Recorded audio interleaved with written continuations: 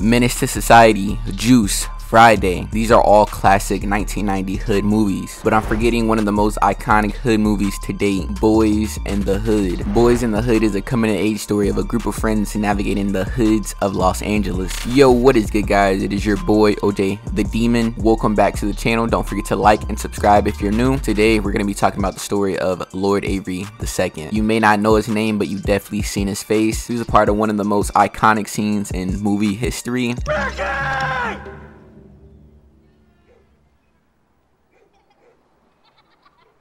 He's the guy who shot Ricky. Now, his actual life story is pretty insane, but before we get into that, we gotta talk more about BoyZ in the Hood. BoyZ in the Hood is a very iconic black movie. The 1991 film gave the rest of the world a look inside of Los Angeles hoods. The film was directed by John Singleton, and it starred many black celebrities, one being Ice Cube. But John Singleton specifically wanted to use actors from the LA area. He wanted to give the film a genuine vibe. Lord Avery was one of the people that he chose. Even though he never acted before, this was his first time acting. Lord Avery II was born June 21st, 1969 in Los Angeles, California, of course. He had a great childhood. He grew up with both parents along with his 3 siblings. He grew up in a really nice area, Baldwin Hills. Some even call it the Black Beverly Hills because of how nice it is. Lloyd's parents made sure that they lived a good life. They had a swimming pool in the backyard. They had everything that they wanted, definitely had everything that they needed. They were downright spoiled. Now, keep this in mind because it's important to the story. They went to the best schools and they were church goers. They were living the American dream. He attended Beverly Hills High School. He was said to be really good at baseball and water polo. After high school, he went to a technical trade college, but he dropped out. After dropping out, he worked a couple small jobs, but he really had a passion for entertainment. But his dad didn't like that. His dad wanted him to focus on a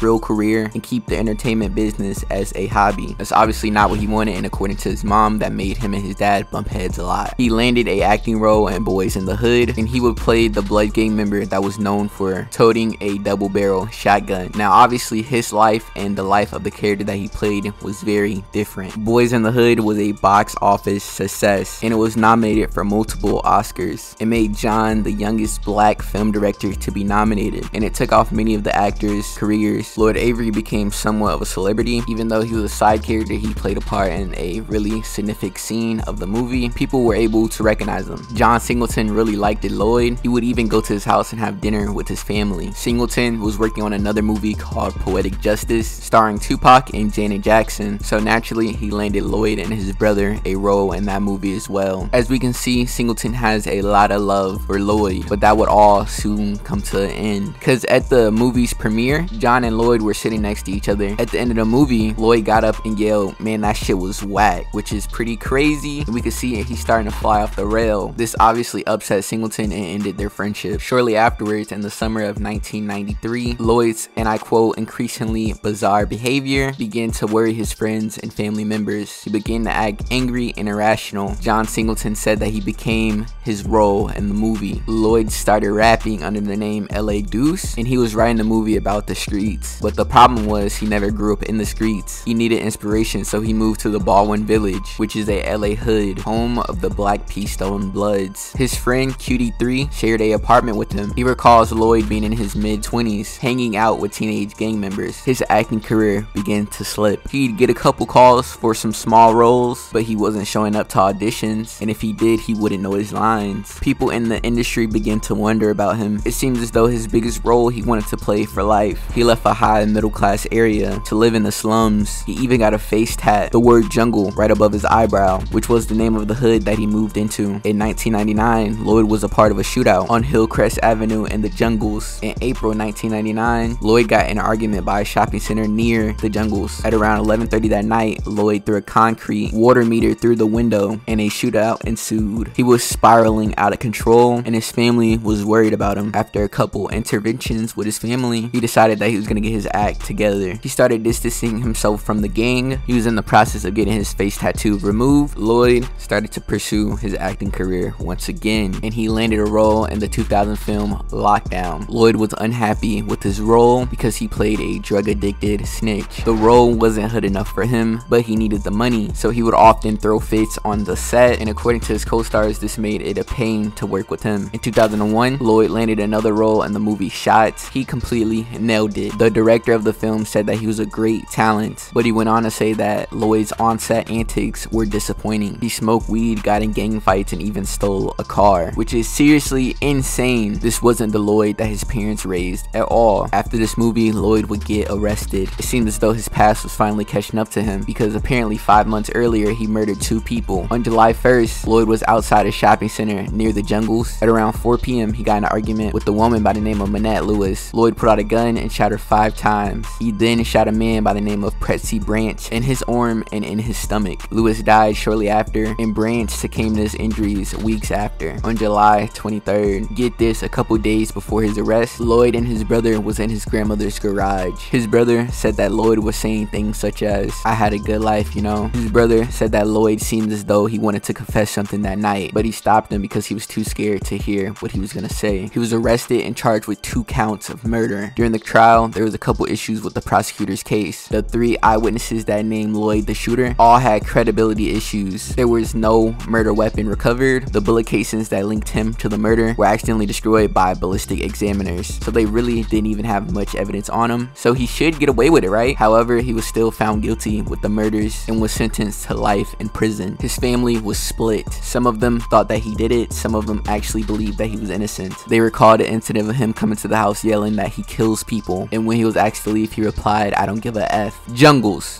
He was really repping his hood. Lloyd was sent to Pelican Bay State Prison, which is one of the most dangerous prisons in America. He said that he wanted to go there because it's one of the most toughest places. His plans were to get a retrial and beat his case, then return to the streets as a convicted murderer and begin his rap career. Now that sounds like a kick-ass rapper happy ending, but unfortunately for Lloyd, life had other things in store for him. He was granted a retrial, but he was again found guilty in July 2005. After this, Lloyd became a born-again Christian. He stopped cursing and fighting, and he would often call family members to check up on them. He led prayer services in prison, and he would often try to spread the gospel. He would even try to spread the gospel to his cellmate, Kevin Robley, but there was an issue. Kevin was a Satanist, a Satan worshiper that was on year 17 on a 3-time life sentence for murder. Lloyd sent a letter to Chaplain Clark saying that God made him his cellmate for a reason. He was convinced that he was going to be able to convert Robley into a Christian, but unfortunately he was wrong. Less than a week later, on September 4th of 2005, Lloyd came back to his cell after church service. Robley was praying near a pentagon that he drew on the floor. Lloyd began talking about gospel. Then they started arguing about their different ideologies, and it soon turned violent. After a brutal fight, Robley put Lloyd in a chokehold and proceeded to kill him. Lloyd was now dead in Robley's cell. That night, guards did a head check and they did not notice that Lloyd wasn't there. The next day, they did another head check, still didn't notice. 11 head counts later, they still didn't find anything out of the ordinary. Lloyd's body wasn't discovered until September 6, 2005. All the time that Lloyd lay lifeless in Robley's cell, he used his blood to draw a pentagram and used his body for a satanic ritual. At 11:55, an officer came inside the cell and witnessed this horrific scene. Robley was handcuffed and Lloyd's body was taken to the infirmary. They performed CPR on his body, not knowing he's been dead for days, and his body lay decomposing. Lloyd had a fractured sternum, which could have been from the CPR. Lloyd's eyelids were swollen shut, his nose was fractured, and there was an abrasion on his temple. The official cause of death was listed as aspiration of blood. His family paid for a private autopsy where they determined he passed from blunt force trauma. Reports show that the injury to his skull was from a blow to a flat surface, such as a hammer or something similar. Robley confessed to murdering him. No charges were ever filed against him because he was already serving life. The district attorney said it was no point because he would just get better treatment, so they sent him to solitary confinement. Lloyd's brother found his movie script that he was working on, and it was the reason that he moved into the hood to begin with. The script told a story of a character by the name of L.A. Deuce. It was a biography, and he details his experience of being on the streets and being in jail. The script was titled Jungles. That will conclude today's video. Let me know if you guys enjoyed today's video, because I'm down to do more true crime type videos like this if you guys enjoy. But it's been your boy OJ the Demon, and I'm out.